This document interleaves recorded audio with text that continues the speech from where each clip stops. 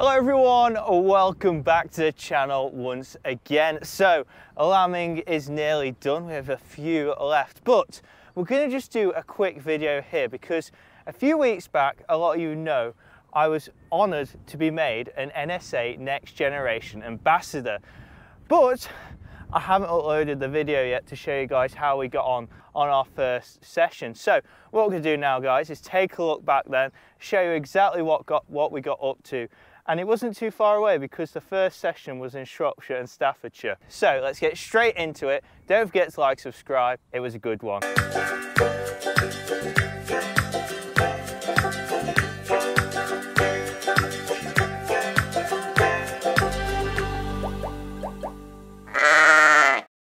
To start off, a lot of you will be wondering exactly what the NSA is. Well, they are the National Sheep Association here in the UK. Their main aim is to represent sheep producers across the country. Alongside this, they host events and sessions supporting the UK sheep sector. This includes a biannual intake of 12 Next Generation Ambassadors, of which I'm very fortunate to be part of this year. The scheme includes 4 3-day sessions visiting different farms across the length and breadth of the UK, as well as talks from industry experts. And there was no better way to start off than on my doorstep in Staffordshire and Shropshire. First stop, Staffordshire Showground, giving us a chance to introduce ourselves to each other, as well as have a talk from Tom Chapman, a previous ambassador. It was great to hear about the different farms and sheep systems all the other ambassadors had. With all the introductories out of the way, day 1 was done. Day 2 was definitely a day everyone was looking forward to as we headed to JCB Farms, one of, if not the biggest, sheep enterprise in the county. After the short journey up the road, we arrived to a typical English wet, miserable morning. But not to worry, that didn't take away anything from the day ahead. With the lead into lambing, a lot of the ewes on the farm had recently been shorn and housed. Even better for me, as the majority of the flock at JCB were clins, totalling 2,500. Yes, that's right, 2,500 breeding ewes. That makes my 300 look very small. Another thing I forgot to mention about 2/3 of the Next Gen group, a lot were Clin fans too. Bonus. They must be doing something right as a society. Now, back to the farm.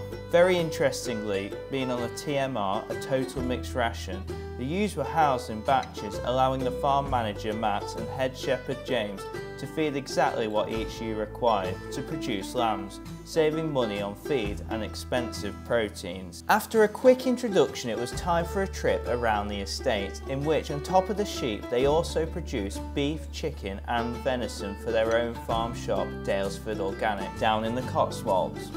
The estate was so picturesque, seeing the lambs in an organic system on innovative herbal lays as well as traditional grass lays too.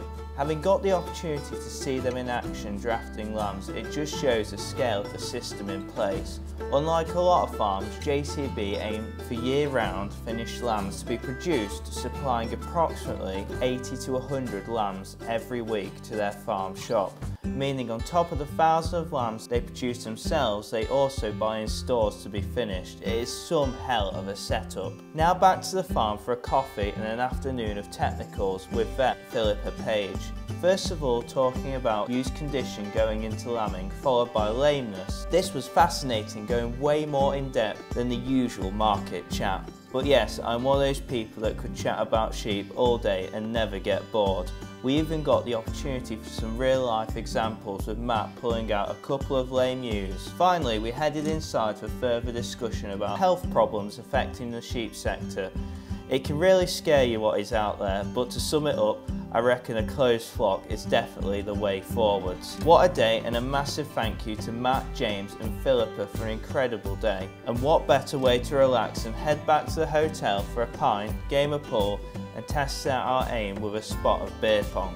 On to day 3, with a minor, yes minor, sore head I assure you, we headed to familiar surroundings for myself, Harper Adams University.